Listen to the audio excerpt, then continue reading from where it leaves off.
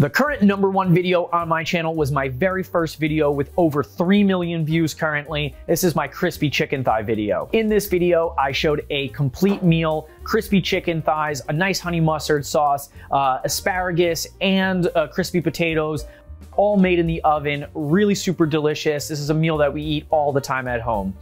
Everyone loved this recipe, but the video is not that great. It's a little long and the recipe could use a little tightening up. Well, here comes a perfect time to give you an updated recipe. Hopefully you enjoy this video just as much as you like the first one. Let's get cooking.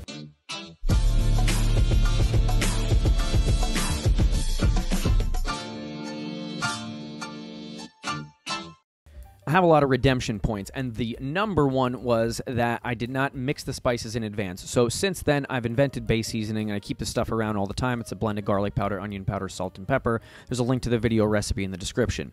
I also did not mix the spices in a bowl before, and I was putting them on individually. Sometimes I do that in my videos, but I got beaten up in that video because my editing wasn't too tight. So in this bowl is going to go some base seasoning, some smoked paprika, some Italian seasoning, and this did not appear in the original recipe. This is some baking powder. So baking powder on chicken skin makes it crispy. So we're going to throw that in, and a little bit more base seasoning. We can never get enough of that. And we are going to pre-mix this. So for everyone in the comment section who ate me alive on that one, here it is. Oh, and I'm a little nervous here. And now we're going to take our chicken thighs, we're going to put them inside of this hotel pan.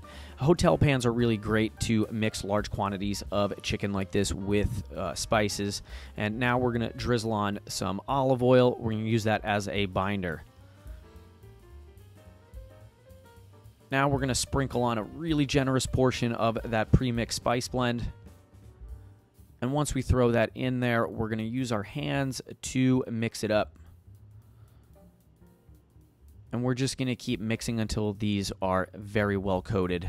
And we'll just keep mixing and pushing them together and rubbing them until the spice looks about equal. So now on a baking sheet with a raised grate, because we want to get air underneath, we're going to take these chicken thighs, we're going to fold the skin underneath, because the skin really is the best part of this chicken thigh. So we want to get that skin on the bottom. We would never trim this stuff off. It really makes this dish shine. So we're going to take these, we're going to place these really neatly on this baking tray, and these are going to go in a 375-degree convection oven for the first 20 to 25 minutes just to get them going. Now we're going to make our honey mustard sauce. So this is the second redemption point. I didn't really give the ingredients for the honey mustard sauce. I thought it was a nice addition to the video, but here it is. So we're going to take some honey, and now we're going to put 3 kinds of mustard in here. So this is just a spicy brown mustard to give us like a nice mustard blend. Next mustard up is going to be a whole grain or stone ground mustard. This is going to add a really nice texture to the mustard because it's got those whole mustard seeds in there. And now we're going to go with my absolute favorite to make sauces, the Dijon, for that nice kick.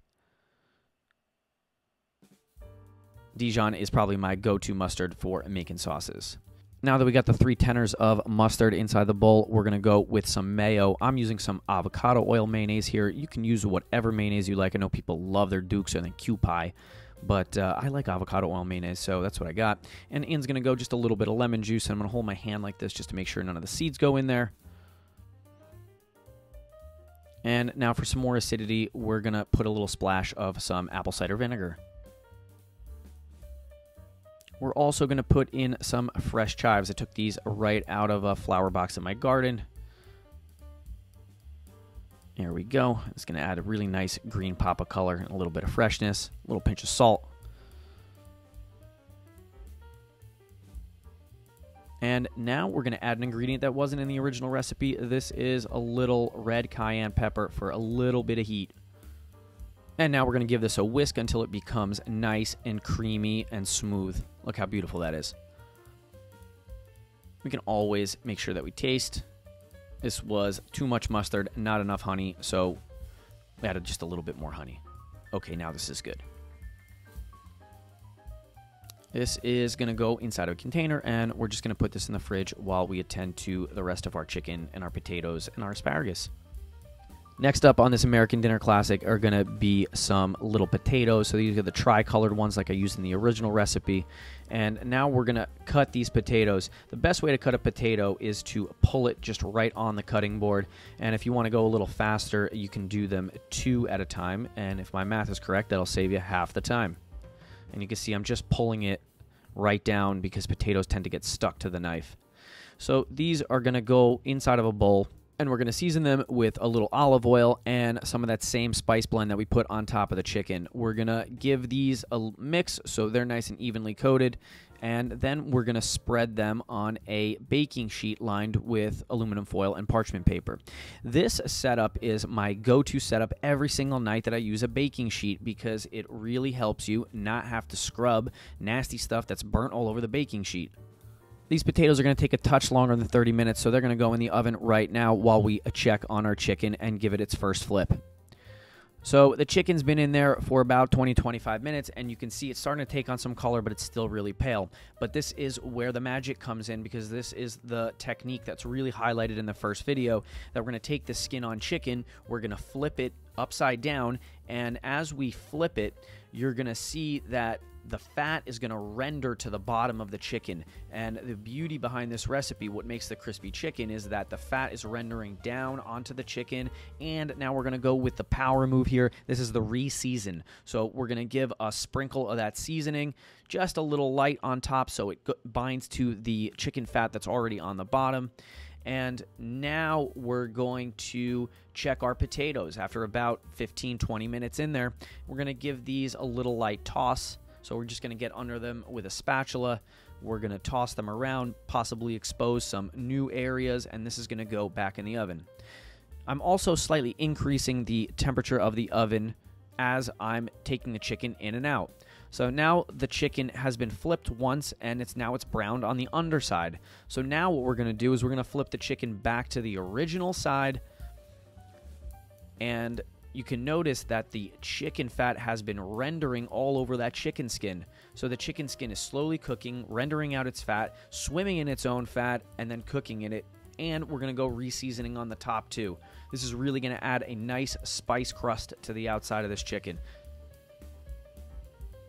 So these are going to go back in the oven for a final 15 to 25 minutes until we're a nice golden brown on the top.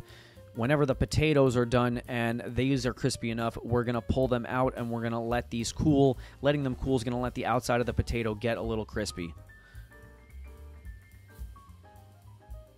We're going to set these aside, and then we're going to go back to our chicken. And you're going to see this chicken has taken on a really nice, dark, brown, beautiful color. But the chicken's not quite crispy yet because the outside needs to dry off a little bit. So while our potatoes are cooling on the outside in our chicken, we're going to make quick work of this asparagus. We're going to snap off the ends of the asparagus just to get rid of the woody end. Then we're going to push these all together. We're going to take a knife. We're going to trim the ends very nicely.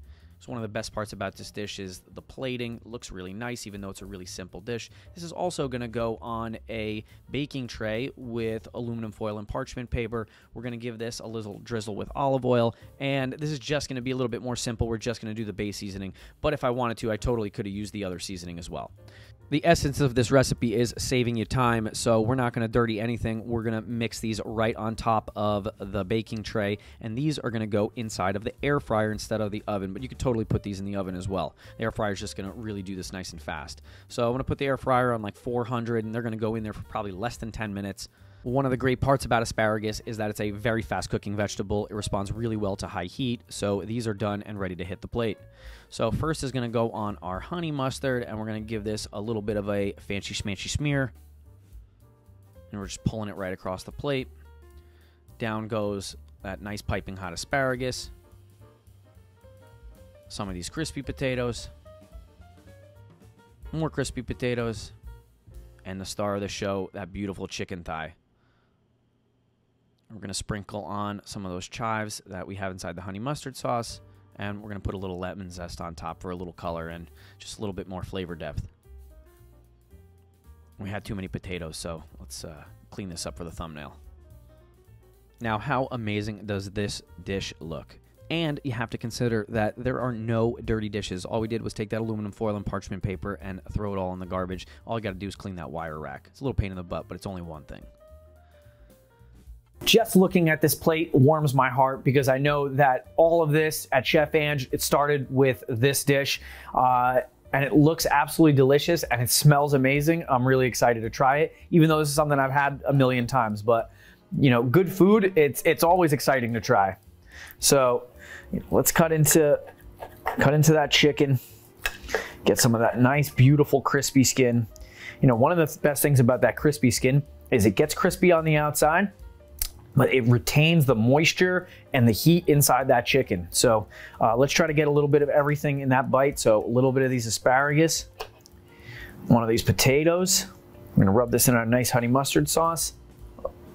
This looks delicious.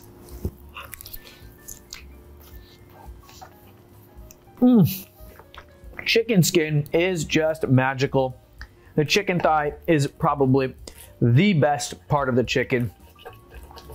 This is so good. The honey mustard sauce is nice and sweet and flavorful. Really pairs really nicely with like the savoriness of the chicken. Another wonderful bite, a little bit of everything.